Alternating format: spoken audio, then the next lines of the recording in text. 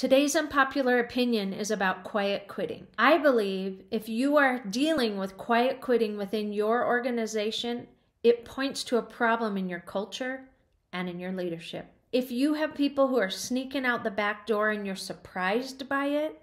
it means you haven't done your part to ensure that your people managers are being developed and trained in a way that they are caring for their team as humans, that they have relationship with them, that they aren't just managing projects and payroll reports, but they are engaging with each human and ensuring that their experience is a good one, that they have what they need, that they aren't frustrated, that they have a place to come ask questions and to be part of a dynamic, bigger purpose. If you have people sneaking out the back door, you've got a problem in your culture and in your leadership.